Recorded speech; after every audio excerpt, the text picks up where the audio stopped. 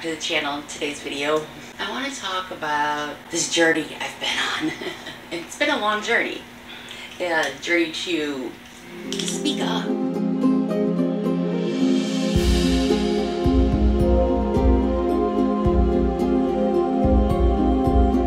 Adventure that I am on. It has been a fun, exciting adventure. I have learned so many tools, so many tips, but today I'm talking about one in particular, and it is about it's right here on my vision board, speak up. My learning how to speak up, to be brave, to be courageous, and to speak up for my needs and my wants. See, what I noticed as I was trying to lose weight was that I would routinely just find myself not speaking up for my needs and my wants. I was just so unable to speak my needs, my desires. It was a hindrance to my weight loss progress, and I thought, if I just solve for this, then it should be smooth sailing from there on out, So I had to find the courage, and I had to be brave. I work from home. I am with my husband probably 5 out of 7 days, all day long. And that leads to a lot of conversations of, what do you want to eat? We eat 98% of our meals together. If I don't have this ability to just speak up, and I'm always just like, yeah, whatever you want, how's that going to help me out to reach my goals? You see where I'm getting at? I put it on my vision board. 2023 will be the year for me, and I'm going to learn to speak up. That was a hefty goal, I'm telling you. The first step, I put it on my vision board. The second step, I had to take small steps, baby steps in order to do this. And I did it with my husband, of course, at first, because he's the easiest person that, I should be able to talk to. I should be able to express these things. So I started with him. I was, tiptoed into the waters, and I found out, it wasn't as big of a deal as I thought it was. Imagine that, not a big of a deal. One thing that really helped me in all of it, because it was hard at times. It's still hard. I have not perfected the skill. I am a people pleaser. I want to avoid confrontation at all costs. So this is big for me. But one thing that really helped me out is by practicing self-love, by reminding myself how worthy I am, by speaking to myself in kind ways, by loving for myself, by forgiving my past mistakes, and accepting myself for who I am now, today, tomorrow, and in the past. It really helped to make me courageous and brave, and to speak up for what my needs and my wants are. I'm just so glad that I found the courage and the strength to put myself out there and do it and give it a try. I had to learn the importance of setting boundaries. Ooh, easier said than done sometimes. One of the things that really has just helped me out is I know that it is just practice and perseverance, and that is going to help me with my consistency over the long time. With all of the practice and all of the perseverance, it's just empowering to me how far that I have come and how far I can go.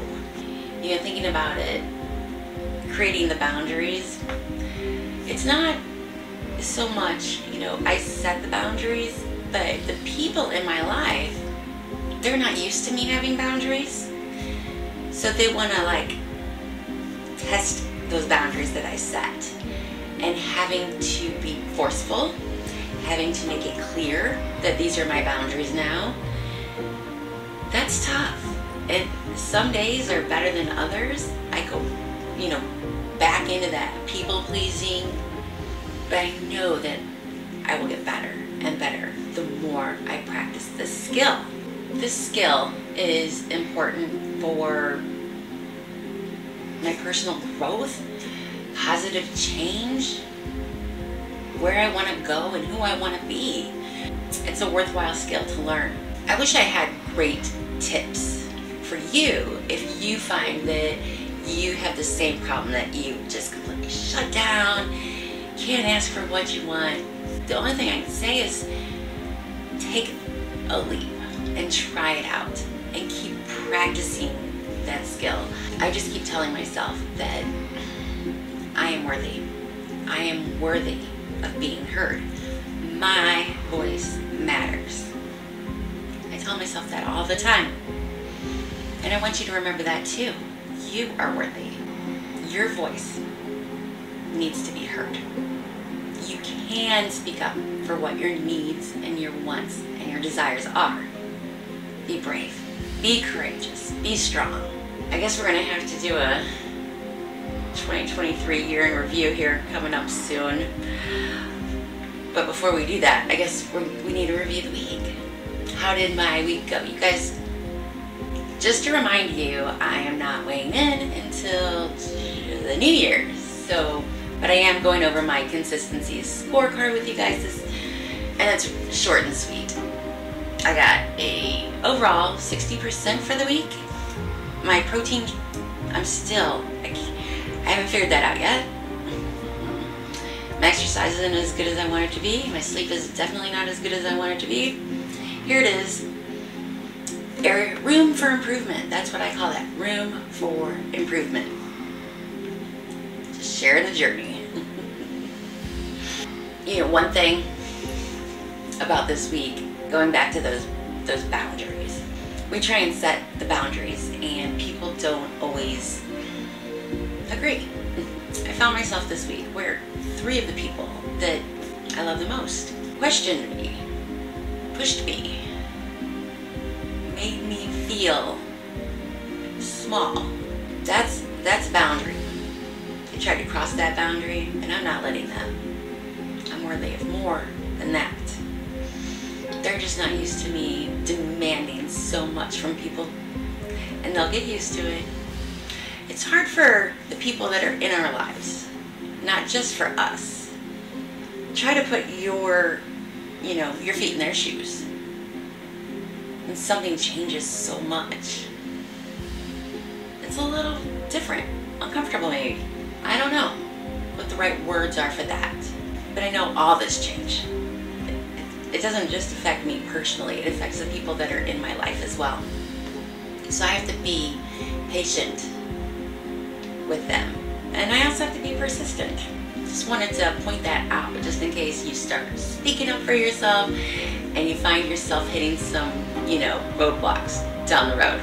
But I want to encourage you, speak up. Love yourself. You are worthy. That's it. I'll see you guys in the next video. As always, it's gonna